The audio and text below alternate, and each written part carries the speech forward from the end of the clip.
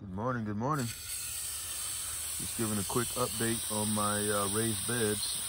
Still hadn't taken these down yet. Maybe do that this weekend.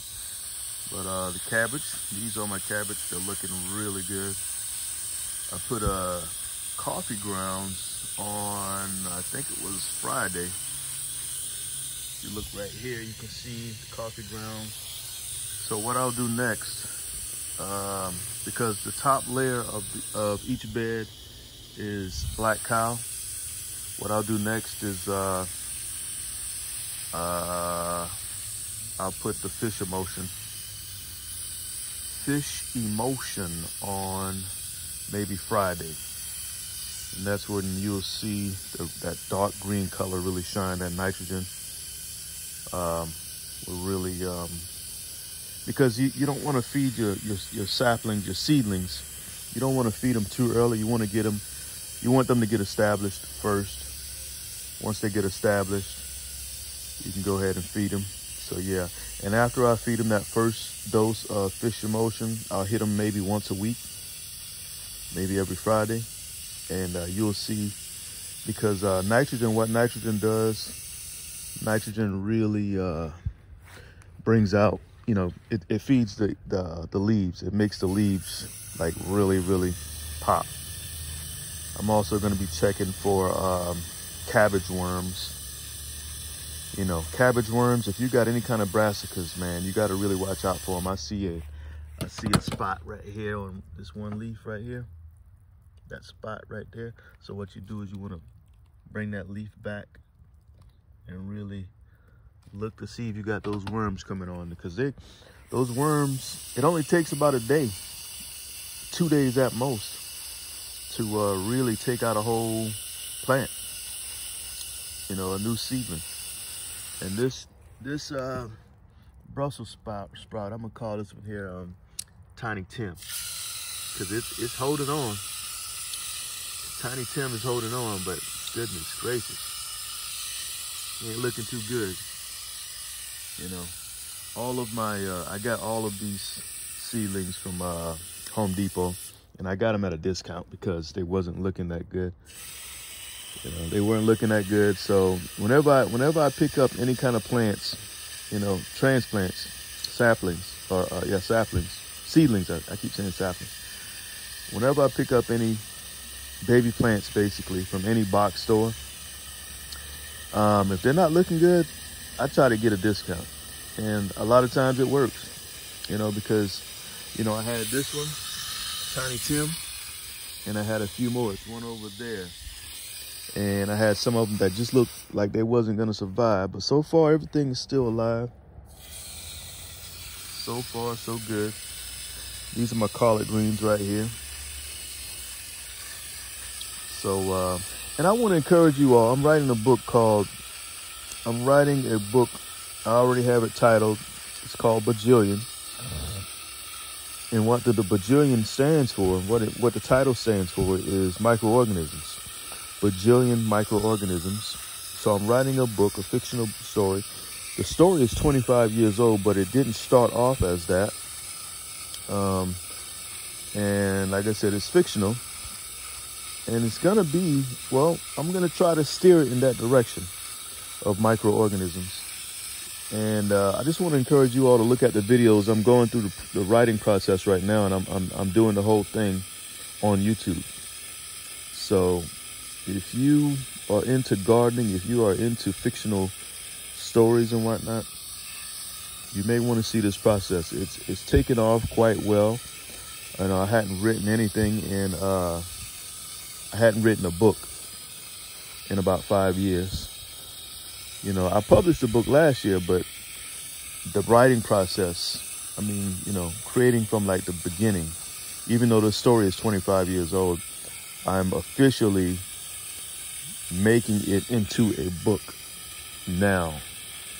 So, and that process takes a while. It takes a lot of creative energy. But what I've done is I decided to incorporate 3 things I really like doing. I like to garden, I like to write, and I like making YouTube videos. So it's coming together. It's an experimental thing. I'm not getting a lot of views, Right now I'm not, and I'm not worried about that. I don't care as long as the book gets done. I don't really care about the views, but it would be great if I could get some input, some comments, because I'm listening to whatever you got to say. Anyways, getting back to this. This is my collard green bed, and this is the biggest bed out of all of them. I got 3 of them so far. I may get 1 or 2 more, maybe 3. I don't know yet. But, you know, it's today is September 17th, I believe it is. Today's September 17th, I believe. So the weather is cooling off here in South Carolina. But it's the perfect time to have your collard greens, your cabbage, all your brassicas in the ground, because they are cold weather plants. And I like to think of myself as a cold weather gardener. I like cold weather because it's less bugs you got to worry about. You know, I like the spring too, but you know, when it gets summertime, that heat comes out, that sun really, really takes a toll on your garden. I just don't, I don't like when the sun comes out and starts killing everything, you know what I mean? But I'm getting better at you know, growing summer crops as well. But, and also, man, when you growing anything, you got to show love. You got to show actual love to the garden. You know what I mean? Right now, I'm just watering the entire thing. I'm gonna go back to that one and do the same thing.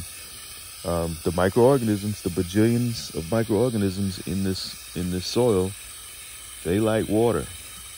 They like water. And I see I have some grass popping up right there. I'll pull that out. But let me go over here to my this is my Brussels sprouts right here. These are the Brussels sprouts.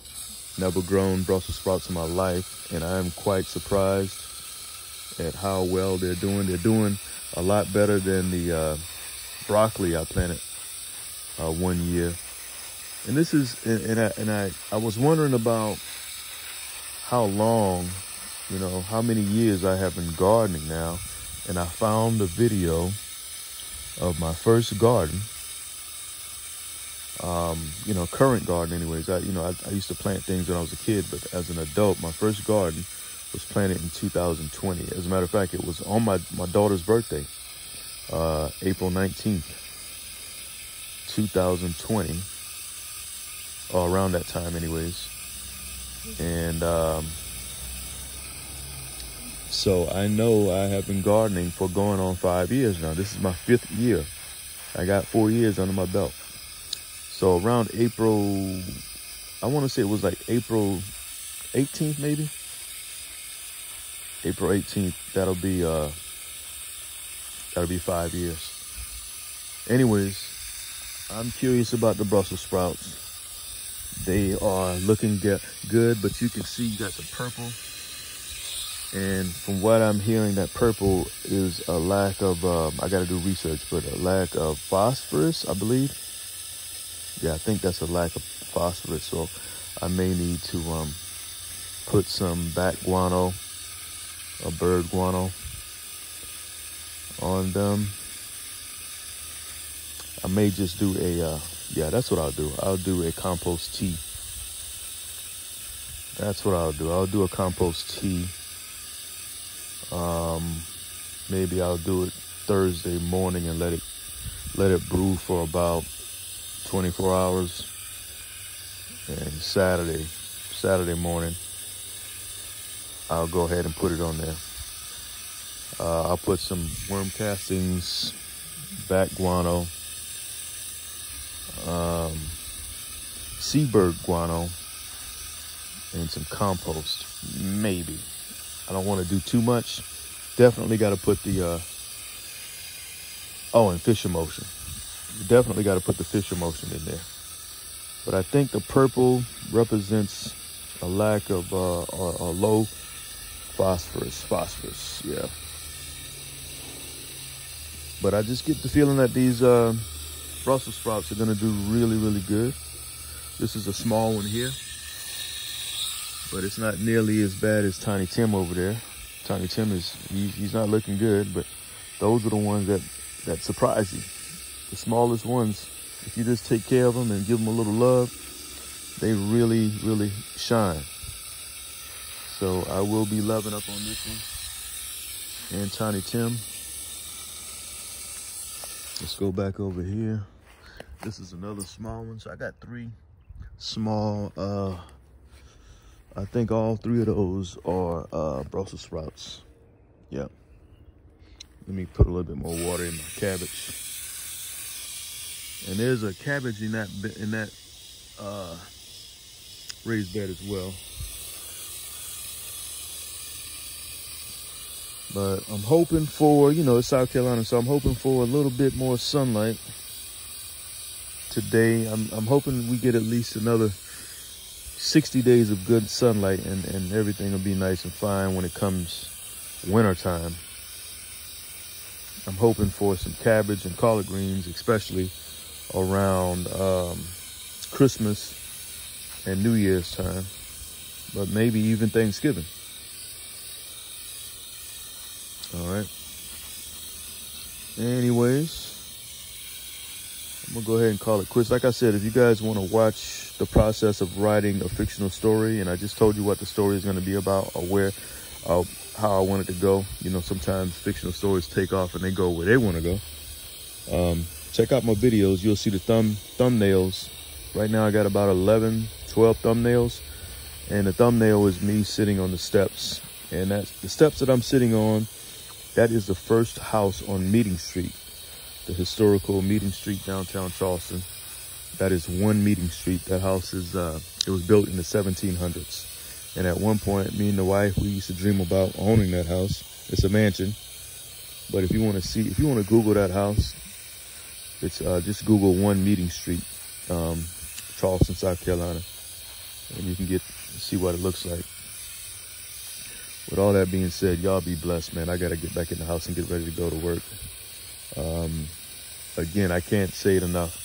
Check out my videos of me and leave comments, leave input, all that good stuff of me during the writing process for my next book, Bajillion. Till next time, this is Anthony L. Kelly. Y'all be safe, be blessed. I'm out.